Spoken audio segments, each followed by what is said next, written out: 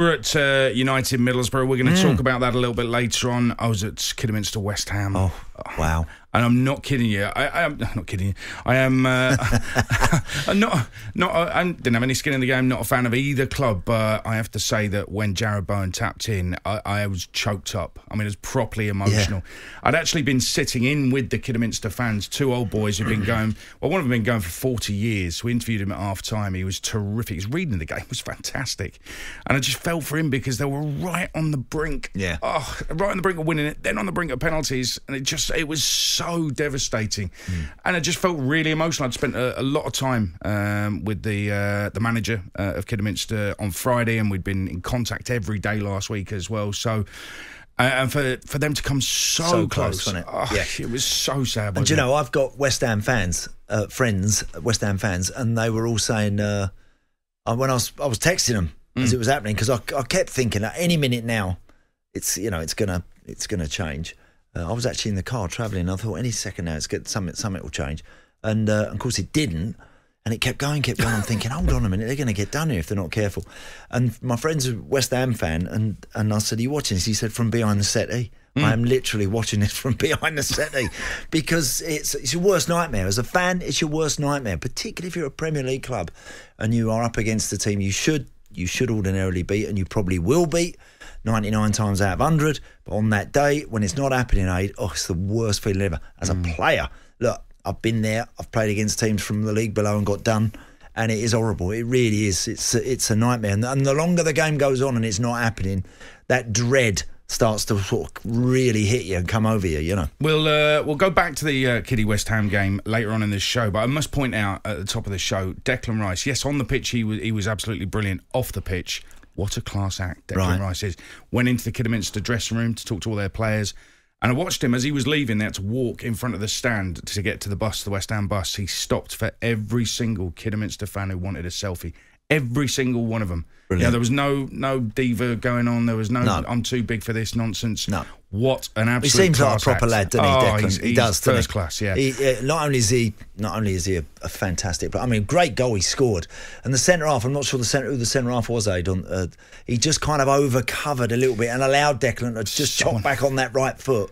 And then he roofs it, But you know why that happened? Because Declan's so good on the ball. His balance is so good. Could go either way. You can't tell which way he's going to go, But you just chuck him down the line. Just chuck him where there's no angle and maybe not the ability to have a shot, you know. But look, I bet he'd still have done something. He'd pulled it back. Well, he might, exactly, Aid. He goes down the byline and he chips it up for someone else to score. He's good enough to do that. But, brave effort, great effort from Kiddie. And it's and for West Ham, they'd have got on the bus, the lads there, after that game, have gone and breathed a huge sigh of relief and thinking, let's get out of here quick. I went to Liverpool-Cardiff yesterday as well. Now, I'm a believer that if you can't have VAR at all the games, then you have it at none of the games. And yesterday, I actually wonder what would have happened, because the referee, I think that and I'm not blaming Andy Madley for it at all. I thought he had a reasonably good game despite two calamitously wrong decisions. There was also a corner incident and Liverpool scored shortly after that. But the two big incidents, the penalty for Cardiff, which I thought was definitely a penalty.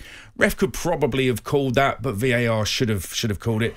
And the red card for Kelleher, which, I mean, it has to be a red card. I can't see any other way around it. But if there wasn't VAR, I wonder if the referee would have been bolder in his decision-making, because he's been cautious in his decision-making, knowing that VAR, if he's got it badly wrong, VAR will correct it. Yep. So I wonder if he's just thought to himself, well, I know VAR's here, so I won't show a red. Yep. And then if it is a red, VAR can tell me. There's no doubt it's affected the way the referees judge those big calls. There is no doubt, Aid, that now you can either delay that decision that little bit longer, think about it that little bit longer, and or you can make that call knowing full well either way VAR are going to check it and they're going to bail you out. I think as an official. I mean, what was it was Diogo Jota at Palace recently, that decision. Do you remember that? When Kevin Friend has gone no pen, he's gone over, the VAR guys have said come and have a look, and I remember Kevin Friend turned around and he sort of pointed to the spot, and the look on his face sort of suggested to me, I'm not really happy with this, but I'm now having to give this, you know. And he's pointed to the spot, and then I see he gets binned for a couple of games. Unbelievable. I mean, if I was him, I'd be going mental, wouldn't you? You'd be going, hold on a minute. I didn't even want to give that call. I saw it. I saw it the way everybody else in the ground saw it. You've swung it round. You've convinced me, and now you're telling me I don't ref for a couple or whatever it is, or for one. I don't know how many. And it is decent. I will say as well on the refs at Kidderminster, John Moss was superb. I thought he refereed it really, really well.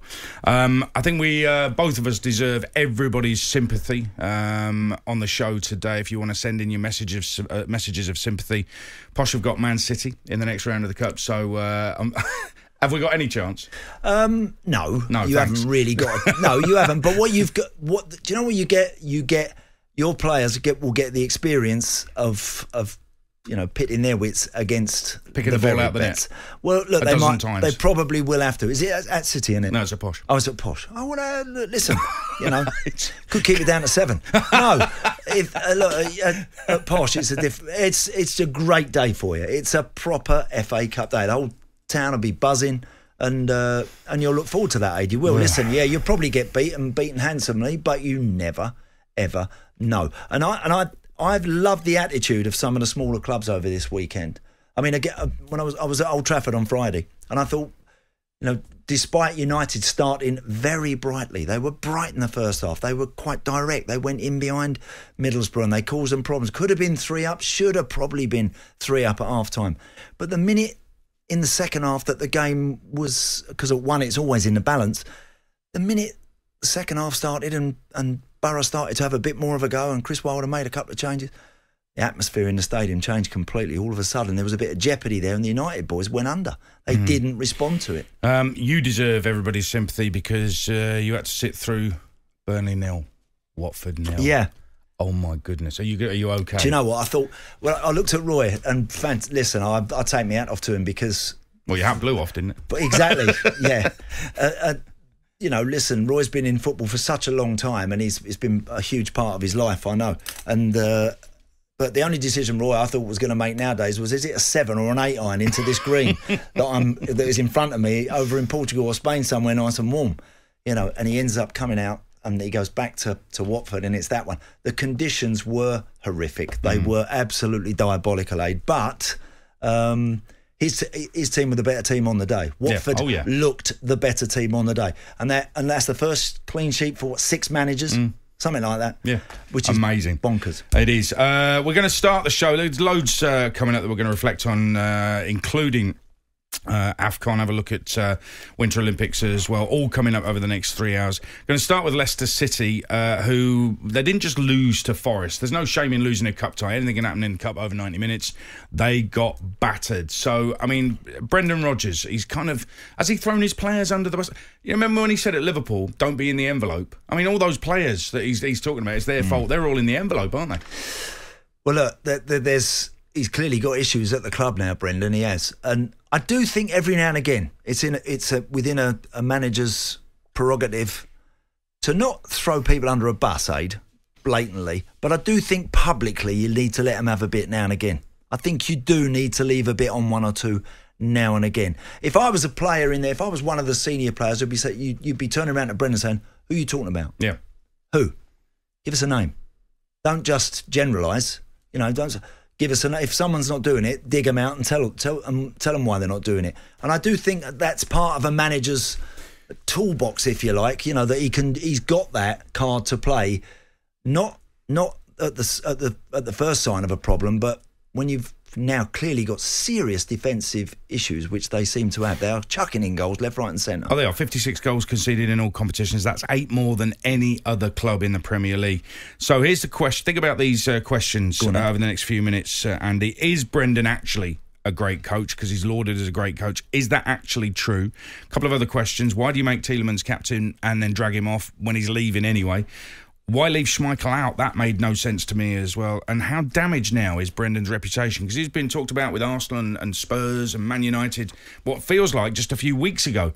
And now look at Leicester, mid-table in the Premier League. Fans aren't happy and they've just been battered by rivals Nottingham Forest in the FA Cup. So let's hear from you. 03717 223344. It's Drive on talkSPORT